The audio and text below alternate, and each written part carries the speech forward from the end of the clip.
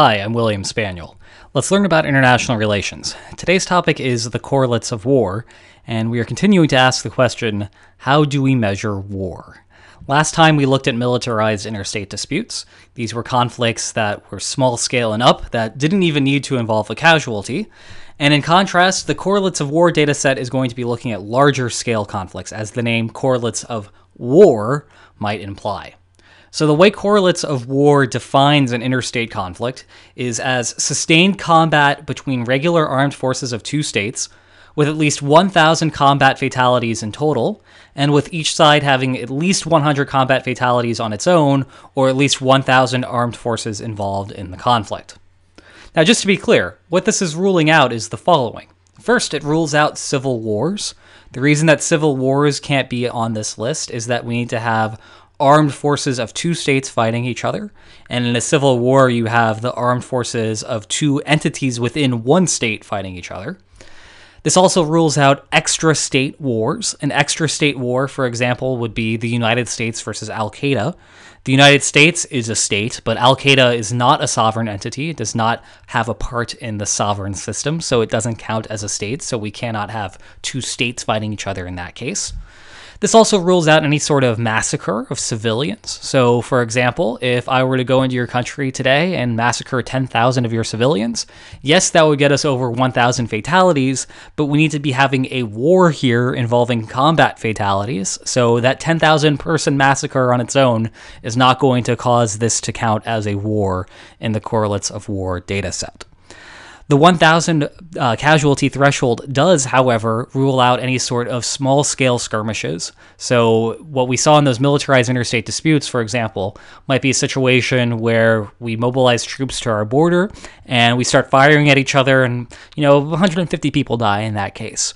Well, that's not going to count as a war. It's just going to count as a militarized interstate dispute because we're not seeing a large magnitude of people dying here. So there's a break there between a militarized interstate dispute and a war.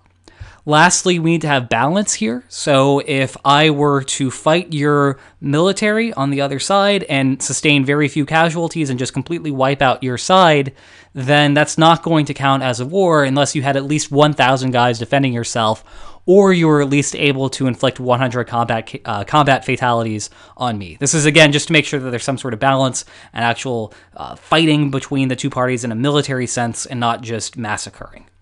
So that's your Correlates of War rules, and while I understand that you might have some issues with this, for example, you might complain that we only have 999 combat fatalities in a particular conflict, that would not count as a war, and yet if one extra person had died, suddenly that would count as a war. Yeah, I understand that you might have some problems with this, and I can sympathize with that, but nevertheless, if we use these rules and definitions, we can actually look at some graphs and find some very interesting trends in war over time. The first graph I want to show you is the number of states starting a war in any given year. This is again from 1816 to 2010. What we see here are two things. First, the most common outcome is for no state to be starting a war in any given year. You can see that by just looking along the horizontal zero axis there. There are a lot of dots there and fewer dots anywhere else in the graph. That means that war is rather infrequent. Yes, there might be a war going on in the world in any given year, but most states are not fighting a war in most years, and in fact, most states have no reason to be starting a war in most years. So that's good, that's reassuring, that's saying, hey, the world isn't as bad as it might seem by just looking at the nightly news. The other thing that is worth noting here is that the number of wars going on seems to be rather constant, starting from about the mid-1800s. So in the first 30 or 40 years of the data set, we see that there aren't very many conflicts being started in the world. But then after that, we're seeing a sustained number going on in the world. Now, this is a little bit misleading. Just like last time when we looked at the militarized interstate disputes, the problem that we noted was that there are just more states in the world now than there were back in the early 1800s. So instead of looking at this as the number of states starting a war in any given year, we could instead look at the portion of states starting a war in any given year, and we see a different story. Yes, there are very few wars being started in the early 1800s following the Napoleonic Wars, but if we look over time, we're seeing after that there to be fewer and fewer wars occurring, especially if we look at what's going on from World War II afterward. So there's a lot of conflict in World War II, but then after World War II ends, in the Cold War era, we're not seeing very many states getting themselves involved in war. And in fact, in the post-Cold War era, we're seeing even fewer states getting themselves involved in war. And we can see this even more clearly with a 5-year moving average. So you can see, again, looking from World War II afterward, we see a sudden drop-off and sustained relative peace in the world, in contrast to what we might have been seeing during the World War I to World War II eras. So the world that we're living in now is sometimes known as the long peace. We're in the long peace era. This is reflecting the fact that wars have been trending downward following World War II, and perhaps more importantly, there have been 0 wars between major powers in that post-World War II period. A major power is a country like the United States or China or Russia, countries that have the ability to project power in great quantities over long distances.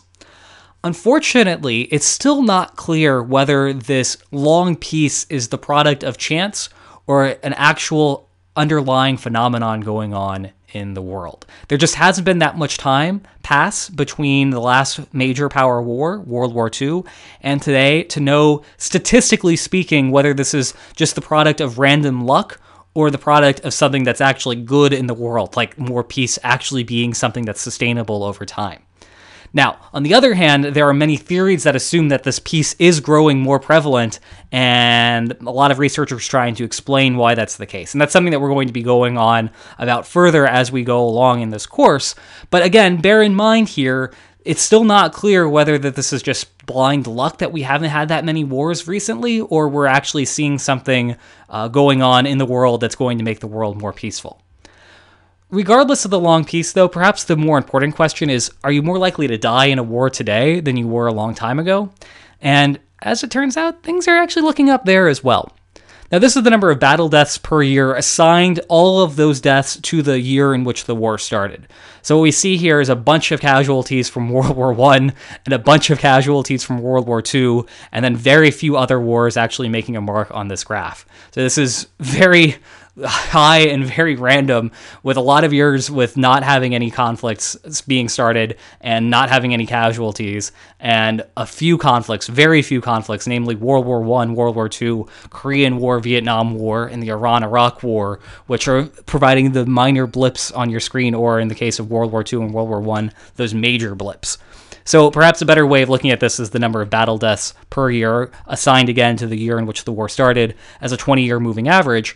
And what we see in this 20-year moving average is, yes, a spike during World War I and a spike during World War II, but if we look at the era today, this post-Cold War era, we're seeing very few casualties per year, relatively in line with what we saw in the early 1800s, with the major difference being, of course, that there are a lot more people in the world today than there were back then. So what we're seeing overall is relatively good things in the world, relatively more peace in the world, relatively fewer people dying in wars in the world today than in the past, especially the, recent generational past for the World War I and World War II eras. But once more, it's unclear whether this is statistical luck or actually reflecting something good about the world.